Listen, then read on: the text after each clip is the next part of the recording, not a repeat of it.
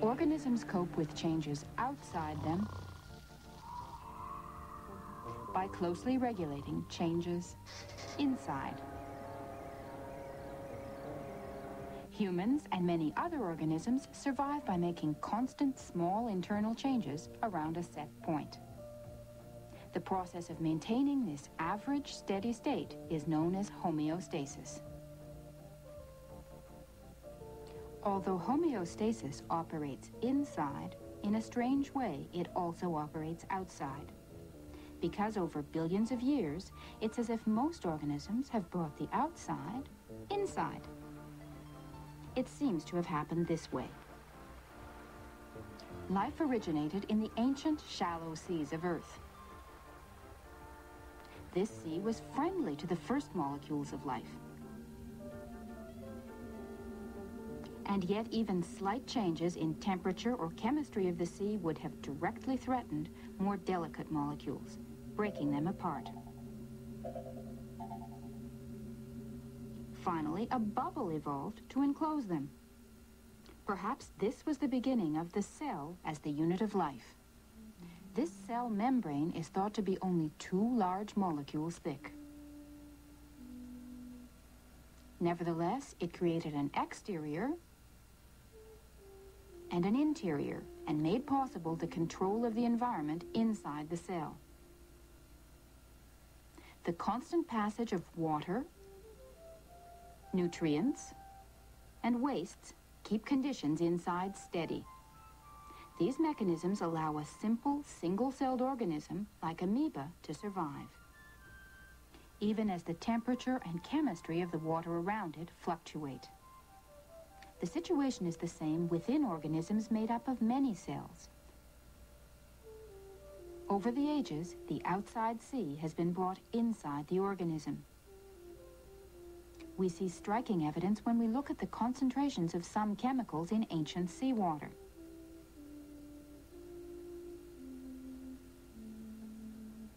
Now compare these to our own body fluid.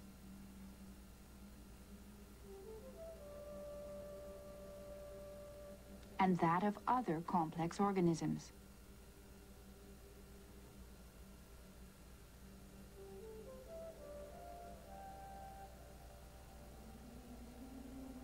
A part of this inner sea bathes the exterior of every individual cell and is called extracellular fluid.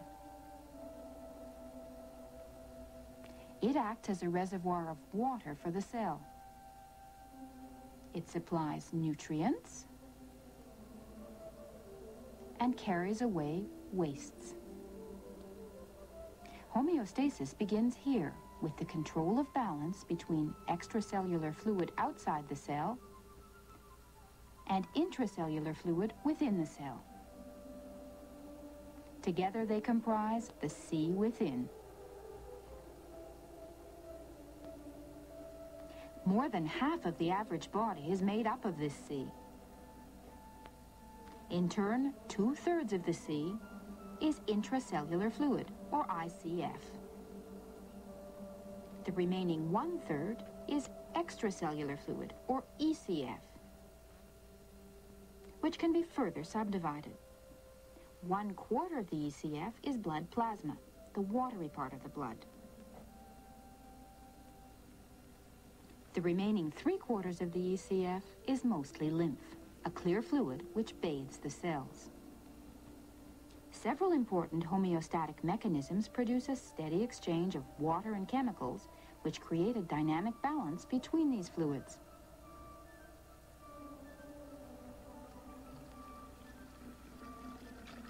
Water is by far the most important of our body chemicals. A baby is about 70 to 80% water. A female about 45%. And a male about 60%. Because of this, the most important of all the mechanisms of homeostasis is osmosis, a natural behavior of water. When a cell membrane separates different volumes of water containing different concentrations of chemicals, there is more water on one side of the membrane and less on the other. Water naturally flows from more to less. Osmosis requires no energy, but unchecked, it may represent a danger to the cell.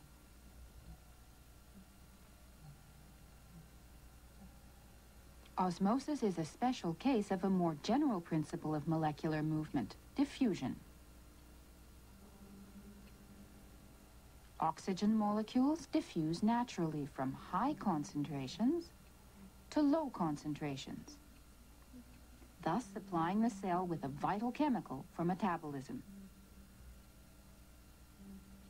Metabolic reactions in the cells produce carbon dioxide gas, which diffuses naturally towards the lower concentrations of carbon dioxide outside the cell. Homeostasis requires careful control of these mechanical processes, osmosis and diffusion. Exocytosis is one method of counteracting osmosis. Mobile, flexible, single cells like amoeba use exocytosis by means of contractile vacuoles which swell inside the cell, then discharge excess water outside the organism. The reverse process is endocytosis. It's often used to engulf nutrients. But most cells in complex animals cannot easily move about. Instead, these cells use a process known as active transport to maintain concentrations that would be depleted by osmosis and diffusion. Active transport also carries small amounts of chemicals that cannot move by diffusion. Potassium is one such example. We consume 200 to 300 milligrams per day and lose about the same amount. More on a stressful day. That's from 1.5% to 5% of the body's supply. Active transport must move potassium from the ECF across the cell wall into the ICF where it's needed. This is accomplished by specialized proteins embedded in the cell membrane. These proteins require a fuel, adenosine triphosphate, or ATP, a molecule carrying available energy, which the protein uses to pump a potassium ion into the cell. This is active transport.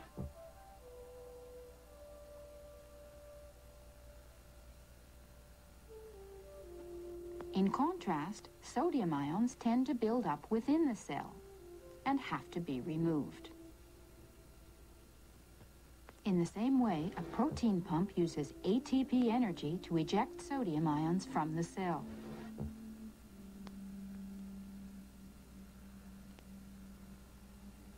All cells depend for survival on a friendly sea around them. The principal survival technique of complex organisms, homeostasis, means carefully balancing and adjusting a sea within. Of course, extremes outside every organism threaten this inner sea. In the next program, we will look at how homeostatic mechanisms guard the inner sea from the great outdoors.